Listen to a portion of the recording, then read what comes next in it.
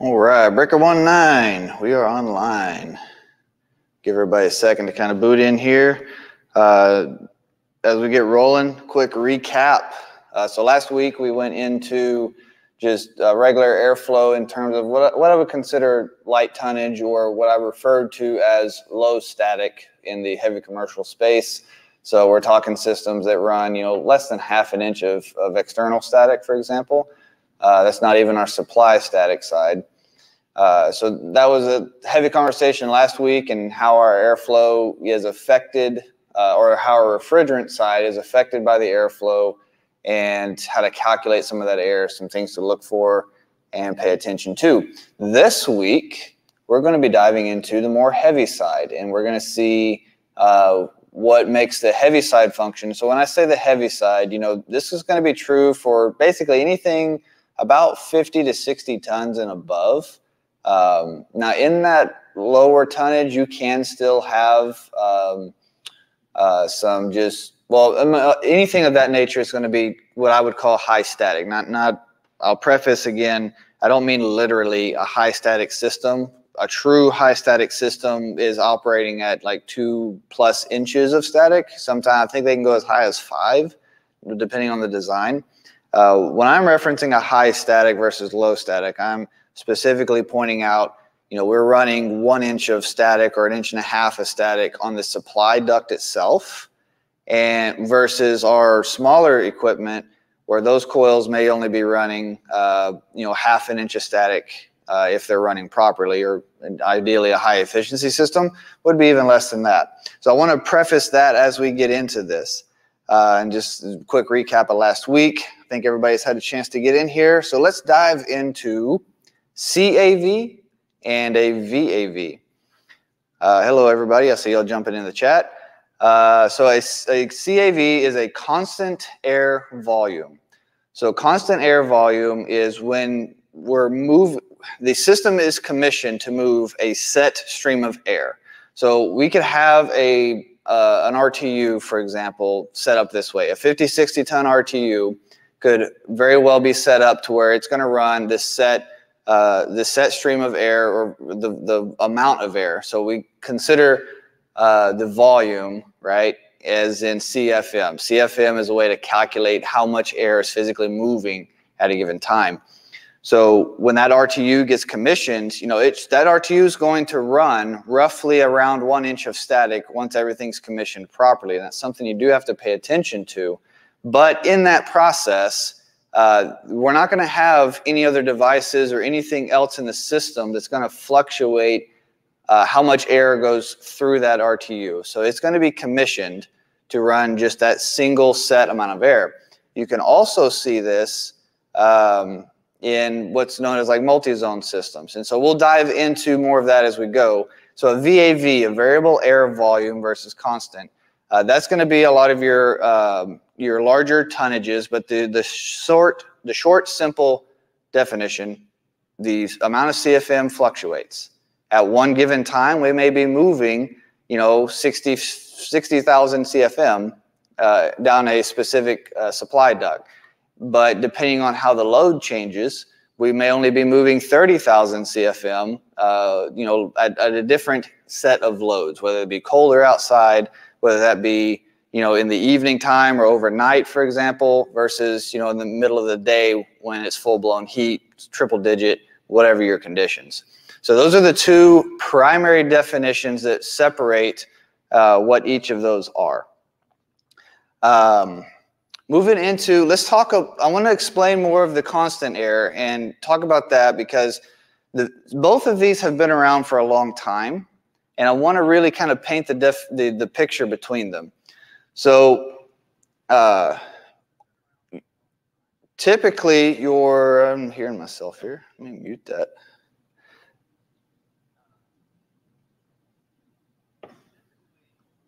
What am I doing here? So I'm sorry, folks. I am hearing myself come through my speaker here.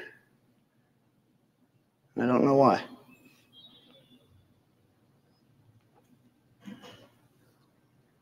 Technical difficulties. What is happening? Because my computer is muted. Am I hearing your end? Probably. Did you mute your? Yes. Interesting. I can hear myself from somewhere. Anyway, that's a weird feeling, by the way. If you've never experienced that, you just randomly hear your own voice in the background. Anyway, I'll move on. So yes, constant air, your smaller tonnages are almost always going to be a constant airflow. You know, we were talking last week, you know, you have a 20-ton RTU or a split system, a fan power box, something of that nature. Those fans are they're just going to turn on and run. Even if the unit has, say, a drive in it. We see a lot of newer modern RTUs, and they have VFDs in them. Typically, those VFDs are doing nothing more than acting as a soft starter. So, and so when we go to commission it, we end up having to commission that drive, whether we run the drive to 100% or 60 hertz, and then commission the adjustable pulleys from there, or maybe we have fixed pulleys, or maybe it's just it's not a belt driven at all. Maybe it's a direct drive. And so we can adjust that drive's parameters to where it will soft start itself up to that certain point, and it can be more tailored. But what's great about soft starting with a VFD is it takes all that inrush current out of the equation. And that's a big part of how those units are able to achieve their efficiency, is you get that inrush current down, and you end up using a lot less energy that way. And so we can gradually bring the motor in instead of just closing a set of contacts and hammer we go. So just because you see a drive in a system, especially something that's a smaller tonnage, don't assume that it's actually trying to modulate that air. It's probably just a soft starter. Now, one of the things that becomes extremely critical during this with a constant volume is the balancing, because there's nothing else in the system that's going to adjust for any changes in that air stream. So if you have a constant volume system, let's say we had an air handler, and I'll get my artistic side out here today. Everybody can laugh at me in the background. I know, it's okay.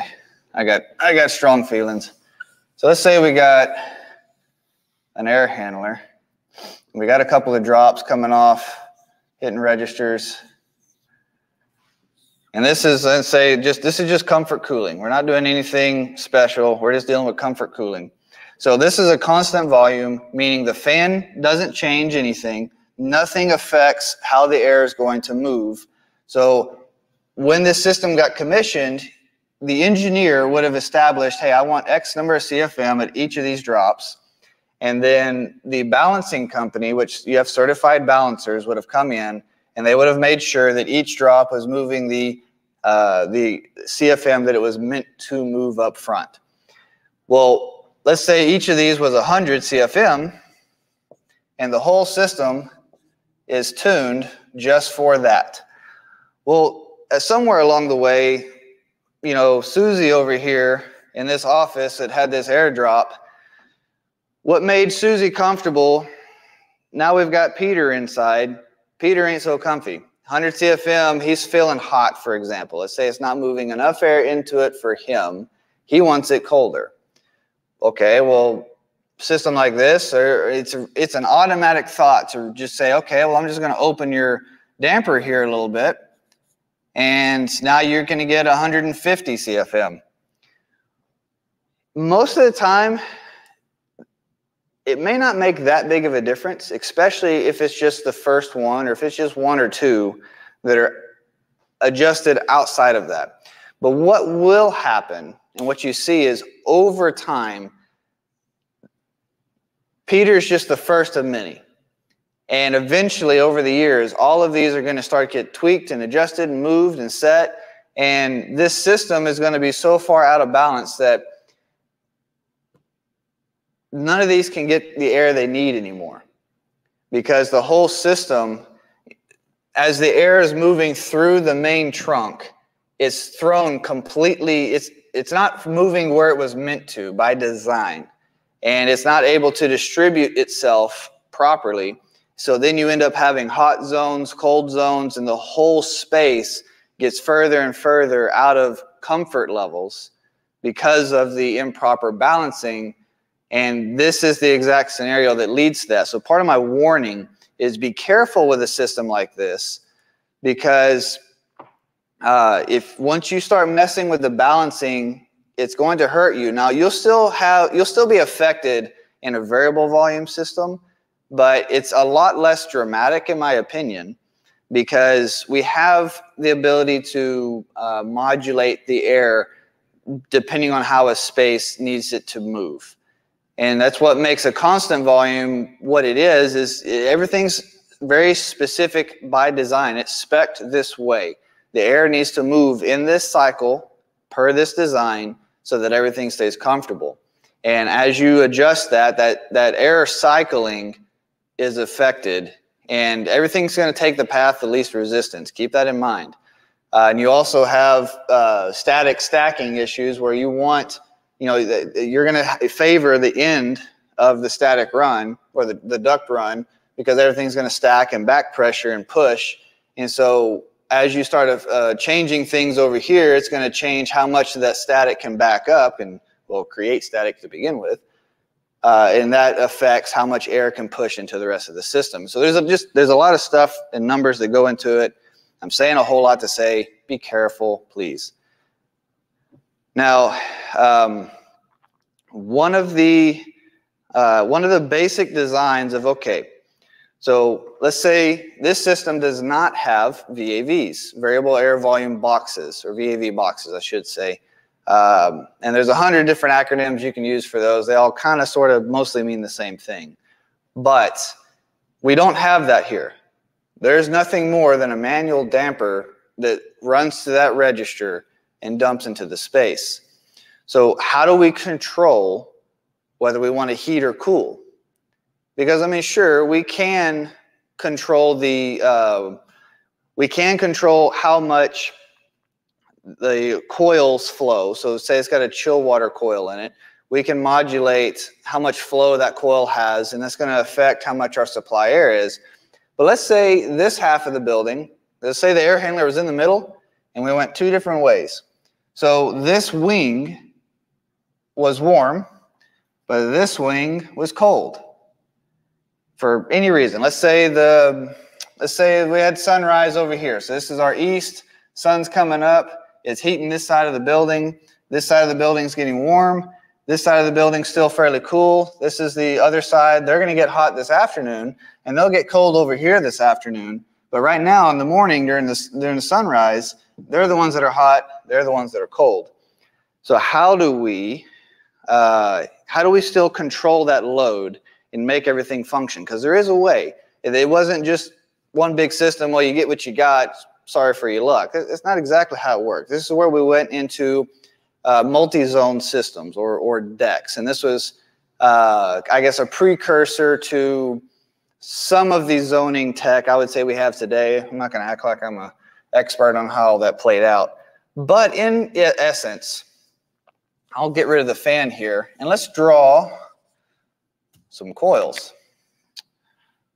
So we're going to remove this. And this is going to be tricky for me to draw, if I'm being honest, to make it make sense on your side without just going way too far with it. Let's see, our coil, and up here we could have our coil. We're going to blank off there. Air is going to be moving this way. We're going to be pushing up and in. Yeah, I like how this works. Okay, let's say this is one zone. All right. What will happen? Actually, we're going to say this is a different zone. What will happen? This is known as a multi-deck. Now, what I tried to represent here was two different decks. So this would say, let's say this is a hot water deck.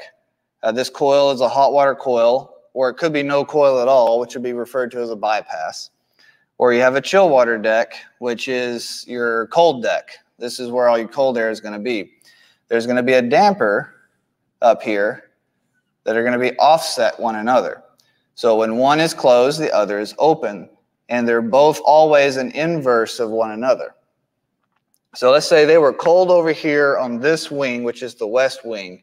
So as that air, as they need more cooling, these dampers are going to actuate, whether this could be pneumatic or DDC, to where they're going to have the warm deck air flowing to them.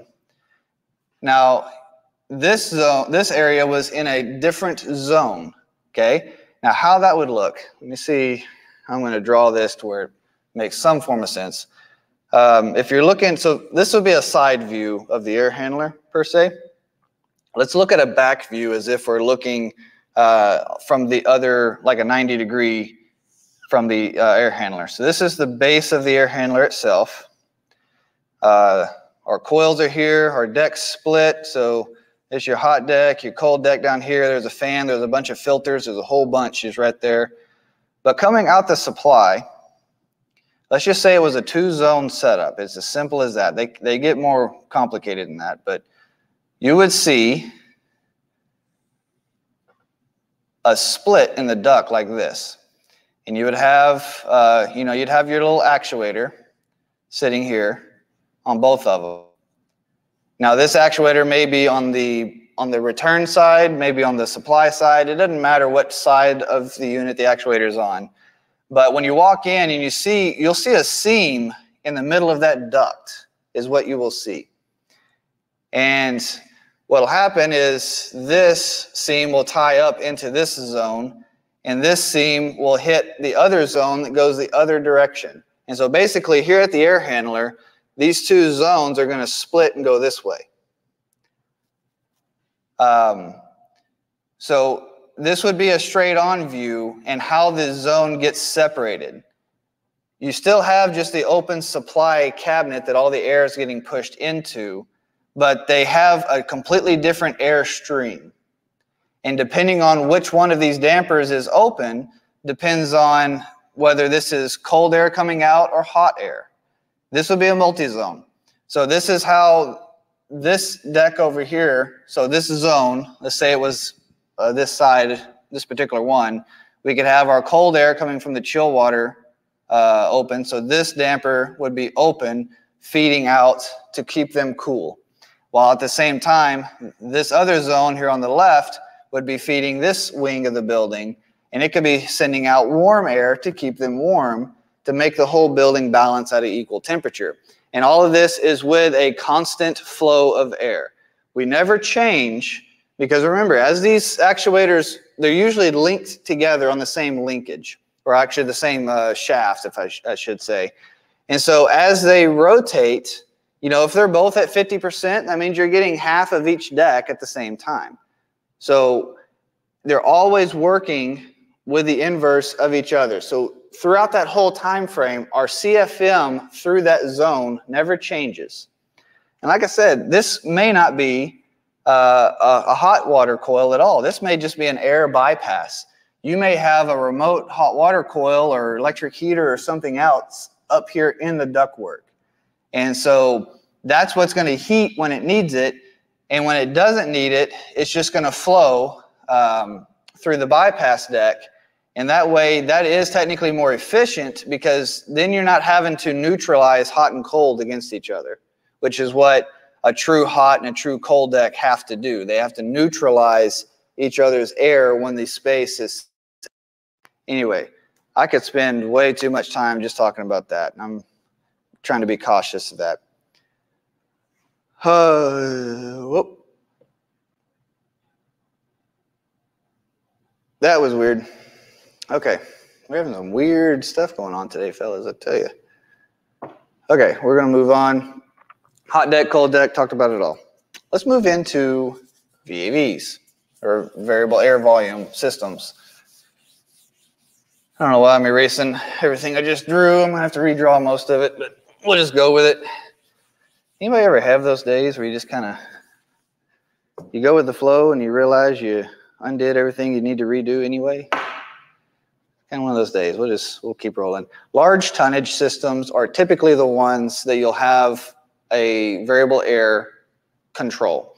This could be large RTUs. IntelliPacks are a prime example of this. The Carrier 50 series are examples of this. Daikin has their own versions. I mean, actually, Daikin will do this with actually some pretty small tonnages. They're one of the few where I've seen they've had like 20-ton systems doing some basic VAV stuff. It's pretty interesting. Anyway, point is, it's usually going to be your larger tonnages, and most of your modern equipment is going to have some sort of VAV or variable air volume control. I'm going to say VAV a lot. I'm trying to be careful separating what we call a VAV box, which is what controls the air in the space, and we'll get to all that and yada yada. So how did the original, because they still exist, there are plenty of buildings, at least in my area, or our area, where we deal with the OG style, which is IGV. If you've never heard that, inlet guide vane. Now, if you ever do any kind of study on centrifugal stuff, you'll find that term also pops up there. If you didn't know, squirrel cages inside of an air handler or an RTU use the same centrifugal laws in theory that a centrifugal chiller does, like a water-cooled, big, massive thing that most of us are terrified to even look at, much less touch. It's the same base technology. Everything, they're using the same principles. So with that, we also have some of the same components. So we have an inlet guide vane. Now, if you have no idea what that is, just imagine you had a squirrel cage, my oh so lovely squirrel cage here. And in that, you know, you've got your inner inlet, squirrels spinning around doing their thing in there. We would have these louvers that are kind of triangular shaped, if you will. So these louvers would be attached to a linkage, and they would be on both sides of the blower housing. And they would have this linkage ring that goes all the way around. And you'd have an actuator sitting over here to the side that turns these one way or the other, and those louvers open and close. If you ever, when I first started working on McQuay's self-contains, they took me a little while to figure out, why is this thing always clicking? Every time I walk up to it, I hear this click, click, click. It never stops. It took me forever. Granted, I didn't really know what I was looking at the time, but I finally realized the clicking was the static control function. So they're using what would be a floating point actuator to send 24 volts clockwise, 24 volts counterclockwise, or maybe what is trying to control static control. So in a variable air volume system, we're trying to control a set output pressure on the supply duct at all times. And that plays into the boxes that control the airstream downstream. And I'll get into that more here in a bit. But essentially, we want 1 inch of static. That is our set point, kind of a default. It can be as much as 1.5 inches. I've seen buildings run even more than that. While I don't recommend it, it does happen. Anyway, let's say it's 1 inch to 1.5 inches, doesn't matter which. We're going to open and close these louvers. These are just big old sheets of, just big old sheet metal panels that are mounted to the side of the blower housing. And those can open and close to just block off air. That's all it's doing. It's just putting a stranglehold on the blower, and you're only going to be able to move this amount of air. And by doing that, we can adjust how many CFM that blower is able to move without ever adjusting the speed of the blower itself. It's able to maintain a constant inlet line of 60 hertz. You know, typically those motors are on just a hard XL start anyway. Maybe you've got a wide delta start on something like that, but typically it's just an XL. You get contact or hits, it goes. So this is how we turn that constant volume system into a variable.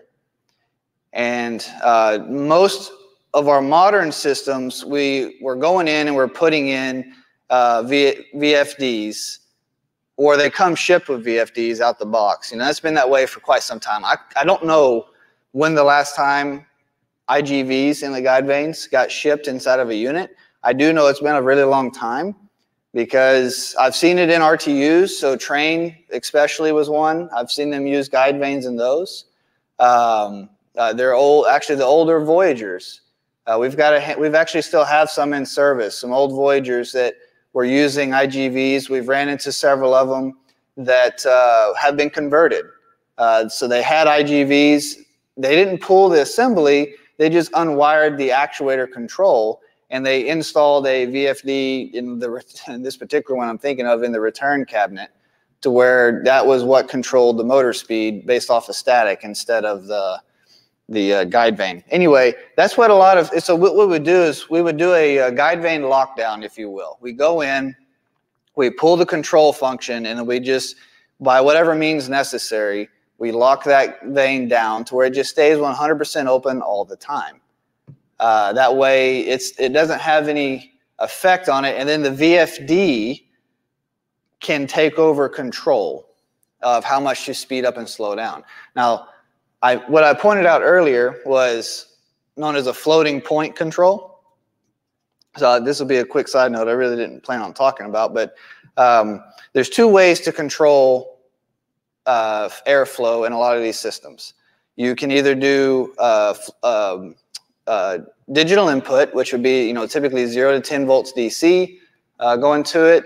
Actuators can run off of that. You could also do a 4 to 20 milliamps, the two most common modern ways.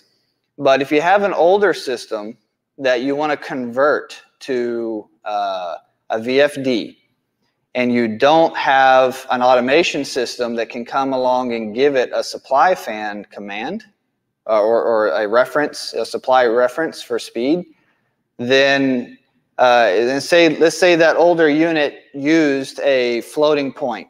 So by floating point, real quick definition, it wants to create more airflow. So it's going to send 24 volts to the clockwise input on the actuator, for example. So it's going to send that for 2 seconds.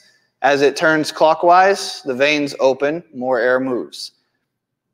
Moves too much air, needs to do less airflow, does the inverse. Sends 24 volts to the counterclockwise and rotates counterclockwise, vanes close, less air. That's what floating point is doing. So what we can do is we can take that floating point command and give that to a VFD. And you can program a VFD to function off of a floating point input. Now, what you have to be careful with is how the floating point PIDs are programmed. Most of the time, those are going to start when the motor first turns on. That's going to start with the motor in or the guide vanes at full 0. They're fully closed. So you want to make sure that you take that into account when you're programming your drive and you're setting your minimum VFD speed. And then from there, yeah, the drive just, if it gets input on DO1, that means speed up. And input on DO2, 24 volts, DO, what am I saying? DI, digital input. When you get input on your digital input 1 or 2, it's going to know to speed up or slow down. I'll get there. I'm sorry.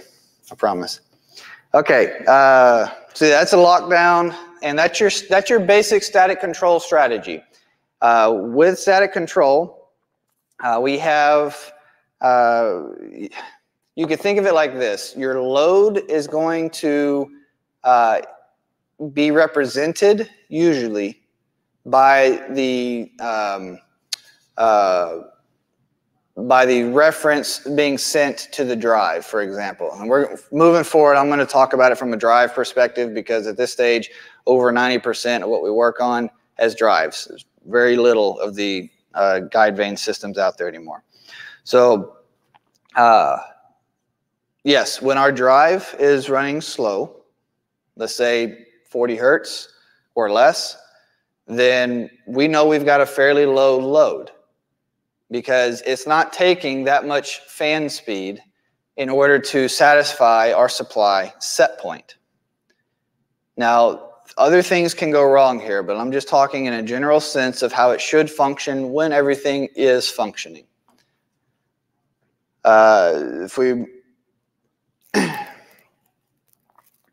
Something to keep in mind, we're talking about how we're controlling the supply air throughout this whole process. What we haven't talked about is how the equipment is keeping that air cool. So we all agree we have to be careful when we increase or decrease air, because if we decrease air too much, what are we going to do? We're going to start slugging compressors. We're going to start losing equipment. Bad stuff's going to happen. And in a commercial building, it's not like you got a Y1, Y2 multi-stage thermostat. No, you've got a control system. And most of the time, that control system hardly ever talks to the actual equipment. The most it may ever do is tell it to turn on, please. That's about it. At its basic level. Sure, it can do more on modern stuff, and they're trying to do that. Our control side is getting deeper and deeper into system integration, where they actually fully integrate the unit into the automation system. But that's a fairly complicated thing, or at least it can be. So anyway, the unit itself cares about what is my leaving air temperature. So when it's deciding how many compressors or how far open do I let my chill water valve open, it's all based off of supply air. Now, obviously, as we reduce the amount of air flowing through the system, it's easier to achieve that supply air set point.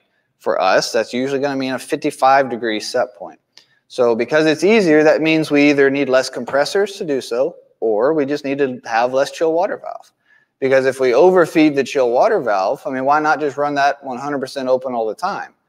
Well, that messes with the rest of the equipment. Chillers don't appreciate having too cold of water coming back. I can assure you, they will let you know that is not okay in their book. So we have to pay attention to how much we're flowing in order to have the most efficient control. Because a lot of it, I'm talking about the chiller and being funny about it, but in reality, it all comes back to efficiency as well. The more we can allow stuff to turn down, the more efficient we can become. We have a question online. Yes, sir. Why do we use a dryer filter centrifugal chiller?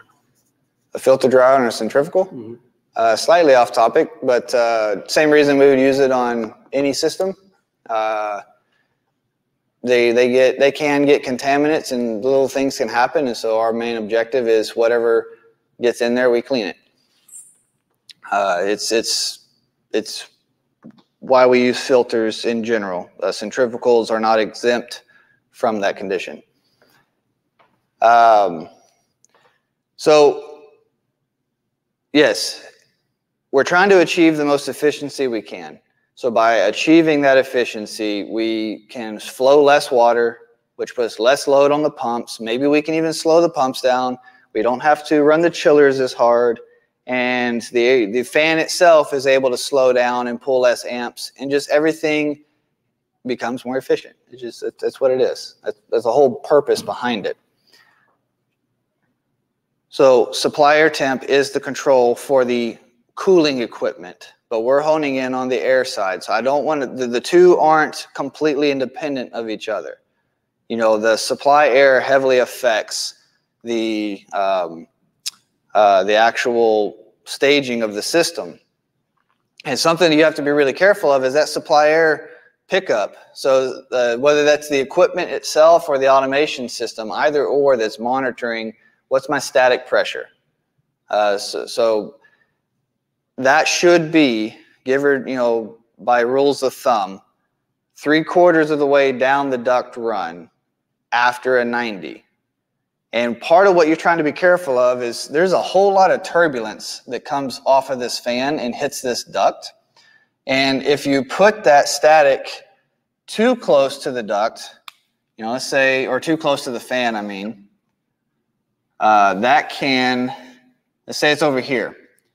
Well, it may be easy to achieve a 1-inch static right here, but by the time we actually go another 300 feet down the duct and then we hit our taps, we may be down to ½ an inch of static over here, right? Now, dramatic examples, but you get my point, is we're not going to feed enough air to the end of it. And so what we've agreed to as an industry is if we can achieve 3/4 of the way down our static set point, there's going to be some version of that in between. It may not be a perfect 1 inch, but it'll be close enough that the system will be able to run in a balanced state and it'll function like we want it to. And that's really important for a VAV box. And we're doing pretty good on time, so I will be able to get into that and why that's so important. And after the 90 is important because of the turbulence.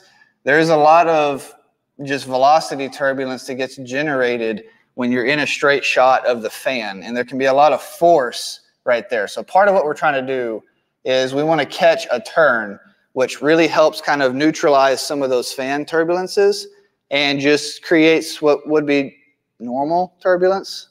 You know, maybe that's not the best explanation in the world. Somebody else is more than welcome to phrase it their own way. But it gives us a more accurate reading, and that is the ultimate point. Because a static, you know, a pickup, now I called it a pitot tube. I still stand behind the term, but I got a lot of flack for it last time. Anyway, a static pickup will have a little, this will be like a little aluminum tube that sits inside the duct. And it should have a 90-degree turn to where it's facing away from the airflow. Now, I have seen some from the automation supply houses where it doesn't 90 at all. It's just a straight tube stuck in the duct. Personally, I'm not really a fan of that because what you can do is you can pick up other pressures like total pressure. And so your static pressure will be influenced by things it shouldn't be influenced by, which is why we put it all the way the heck down here to begin with.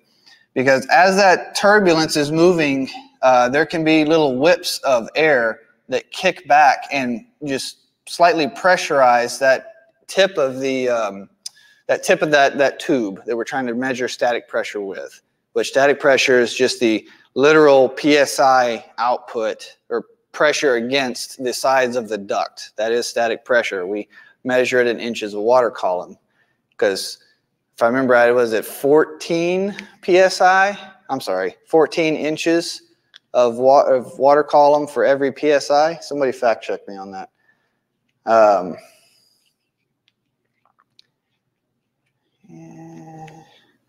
So anyway, as that air, if we were over here, is moving through there, that turbulence will absolutely mess with that reading.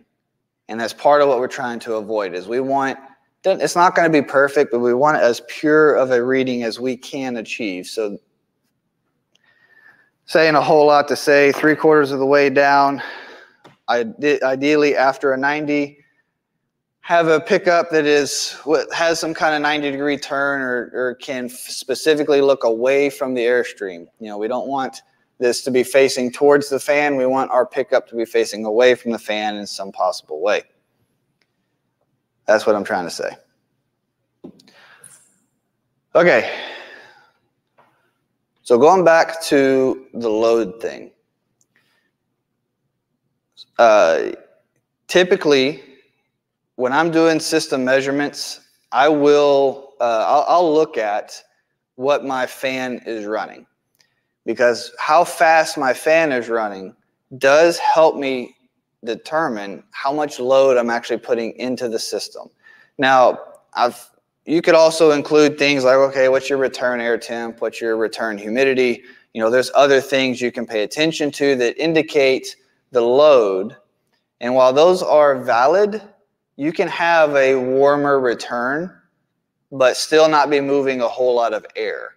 So it doesn't matter how warm your return is if the CFM ain't there. I mean, it has an impact, obviously, but it's not enough. So that's a part of that equation that I try to factor into when I'm looking at a system. And so what I'm trying to monitor is if I see that my supply fan is only running, say, 30 to 40 hertz, I know that I've got a fairly low load. and I should expect that in the readings I get on the system. I'm going to be running a lower suction saturation, usually. I'm going to be running a lower superheat than normal. My subcooling, my head pressure, just all the way across the board, things are going to be lower because there's not as much load being inputted, even if there's one compressor running by itself. Now, we could get into a whole refrigeration principles if I continue with that thought. But the point is, that's going to have a major impact in my readings. So understand that from the airflow side. Now, if I see my system, my fan is running 50 hertz or more, then I know that I've got a much greater load on my system, and I can expect that in my readings. And more than expect that, I would also expect to see more of the system staged on or trying to capture that load. So that fan speed can really help you. And even if it's a guide vane system, even just peeking in the door, and you can't literally just open the door and look at it because you throw the whole static control off, and whatever position it's in, it ain't going to stay in for very long because you're bypassing the coil at that point. But if you just were to peek in real quick just to get a glimpse of what position, what physical position those vanes are in, sometimes you have a feedback from the actuator. A lot of times you don't. Anyway, you can also use that. The more you see those vanes are open, it's just like looking and seeing 50 hertz on the VFD, right? If those vanes are dang near closed off because it's trying to choke the air down to maintain, then that means you don't have that much load. So the VAVs themselves downstream are not open, the boxes themselves. And something else to be prepared for is if you've got a system, you ran a service call and the system was down, and now you've got it fixed, right? Whatever it was. Maybe it was a condenser fan motor, doesn't matter. But you had to either turn the power off or you had to shut down, or the fan tripped out and had to shut down as well. You should expect that fan will likely run to 100% to do two things. One, it needs to get enough air to the boxes inside to allow them to start closing back down again. Because a lot of the time, that unit's fan isn't designed to run with the airstream 100% open, which is what a VAV will do, trying to make its set point. Because a VAV box has a separate controller making its own decisions that isn't communicating usually, with the actual air handler or the RTU. If it does communicate, it's pretty minimal.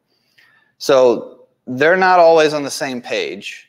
So all your boxes are wide open. So you got to get air to the boxes so they see CFM flowing again, so they then can close back down. So in that process, that fan's going to fly out the wazoo, and it's going to run like that for several minutes until everything can calm back down. And then you'll see your fan speed start to settle out. The other thing that can cause that is if you have a really high load in the space and all those boxes are hot, and so they're asking for a lot more air, or their maximum set points, it may take a while for that unit to cool that whole space down enough to allow those boxes to even start closing down. Because remember, if all of them are needing their maximum flow set point, and that's pushed them to be wide open, and that fan wasn't designed for the whole duct system to run wide open, then don't be surprised if it has to run like that for half an hour or better before everything cools down enough. So it's something to keep in mind. All right, moving on. VAV boxes. There's all kinds of versions of these. You also hear fan power box. They mean one and the same thing, but they are different. You also have what's known as a series fan power. You also have a parallel fan power.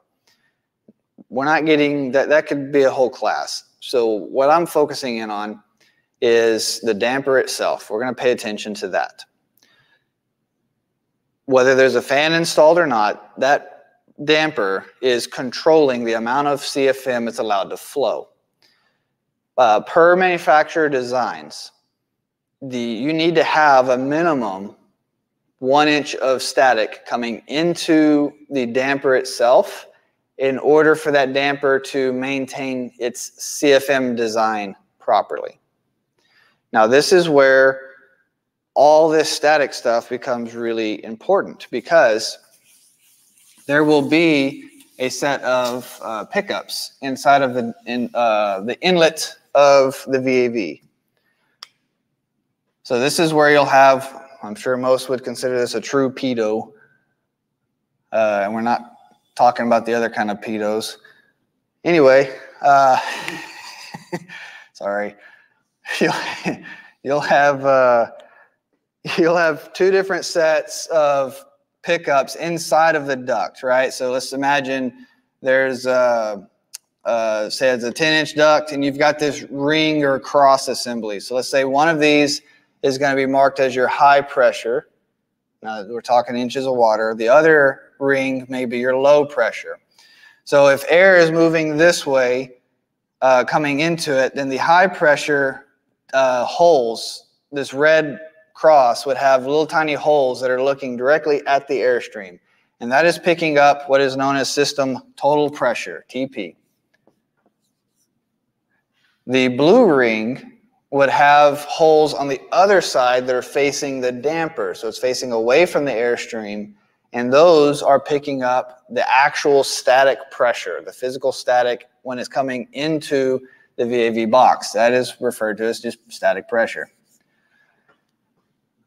In order for this box to decide how many CFM it's moving, it knows what size duct it is. And there is a generic VAV duct chart you can pull up, and it's the math is the same despite the manufacturer. But in that chart, what they're doing is they're taking total pressure and the static pressure and subtracting them from each other to get velocity pressure. All of this is just so that we can calculate actual CFM. That's the whole point. So we can take velocity pressure, and so we already established we have a 10-inch duct. So we can compare that 10-inch duct size to the velocity pressure. I should have had a chart pulled up. That would have been a fantastic time to show you that. That's just now occurring to me. Anyway, we can take that, and that'll give us a physical CFM reading, and we know exactly, we've got 300 CFM moving through this damper right now. And as that damper closes and opens, obviously this differential will fluctuate, which means this will change, and that will affect how much air is physically moving. So if memory serves, the wider the differential, the higher the number on the velocity pressure, the more physical movement you have, the more CFM are going. The lower that, the less. Now, there's a handful of styles. Some of them are truly just crosses. Some of them are, it's 2 circles side by side. One's got holes this way, one that way. If memory serves, if you look at the side of the duct, I want to use more of my colors, so I'm going to go with black this time. If you look at the side of the duct, we'll have 2 little pickup ports with some nylon tubes sticking out of it. Or, I'm sorry, these will usually be like aluminum or plastic, and you'll have your nylon tubing running to it. Your top port is usually your high pressure, or your total pressure, reading. Or if you're looking at a VAV controller, it'll be the positive reading. The lower one will be your static pressure or your low pressure, and it'll be represented in some cases as the negative pressure on the VAV controller. So when you go and you're looking at how things are hooked up, because I see these are backwards all the time. You can verify which is which with a manometer without having to tear everything apart. Just hook your manometer up. The higher of the 2 readings when the damper is open, that's your total pressure. About all there is to it. So this is going to screw up that VAV's ability to control completely. But what makes the VAV want to open to begin with? In short, it's all based off of how far from set point are we. So VAVs, the way they're usually programmed, because remember, efficiency, could we brute force things to where we say, okay, we're above set point, we're going to just throw our damper open and slam it? Okay, we could, but that's not very efficient. You're going to have trouble controlling that. So what we can also do, and what we typically do, is we want to gradually open and close and modulate that CFM based off of how far from set point are we. So the further we get from that 70-degree set point, the more CFM we're going to put in that space. And our goal is to gradually capture the load and then slowly bring it down to where we don't have any swings, because the more swing you have, the less efficient your system is operating. The controls system will typically have a minimum and maximum set point on a box. The maximum is usually configured by the engineer that designed the system. You know, he will just declare that you're only going to be allowed to open the box, or you should only have this much CFM moving through it per my design. So that is where that number should come from, is the engineered drawings. I find that actual practice, they a lot of times don't. Anyway, the minimum CFM should also come from the engineer's drawings. He'll have in his mechanical schedule, you know, this is your minimum CFM going through this particular VAV or fan power, whatever it is. So the reason we have a minimum, so when these things satisfy, they make set point, you know, we wanted 70 degrees and we're there, or say we go past it down to 69. We're not going to just completely close the damper, and we shouldn't, not in a commercial space, because we still have to have air exchange. So if we completely shut the damper down, then the outside air we need to keep that space from getting stale and to keep our CO2 levels down isn't going to get there. So we run a minimum flow set point to maintain outside air exchange for CO2 control. So just bear that in mind. That's a call I have gotten from some. It will, you know, I'm at set point, but my damper is still open. It's even in heating mode. Like, you'll walk up, say it's a fan power, it's in heating mode, and you're trying to push hot air into the space. You say you got electric heaters on it, and every one of them are turned on, but your supply damper, which is pushing 55 degrees supply air into the unit, it's still open, you know, 10%. Well, that's the minimum supply air, and that's necessary. And that pretty well covers most of what I had to talk about. I feel good. I got all that off my chest. I like it. Appreciate y'all listening. It's a good therapy for me every once in a while. Anyway, for anybody who is interested, these trainings are for our in-house team. Everybody else, you know, you're welcome to get the benefit from it. But our team here at Air Performance of Central Texas is who we tailor these to.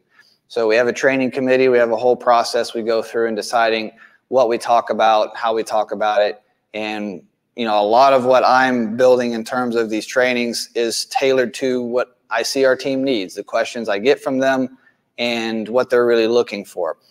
I have room and availability inside of that team. We are hiring at multiple levels across the board, anywhere from projects to apprentices to technicians. So if you're interested in that, APS-centraltx.com should have like a join our team link or something like that. You're also welcome to email me your resume. If you send it to me directly, I will warn you up front, I am extremely busy. It takes me a while to get to some of those things. I do have things in my email that I prioritize. So if you send that and you don't hear much for a while, that's why. I'm sorry. But don't give up. Send it through. If you go through our website, HR takes over, and HR is real good about making sure I do my job. So she'll take care of you so that I take care of us, and we'll all be good. I feel pretty good. I've rambled enough. We cover everything? We got any questions? No questions. No questions? I'll see y'all later. Y'all have a good one. Reach out if you need anything.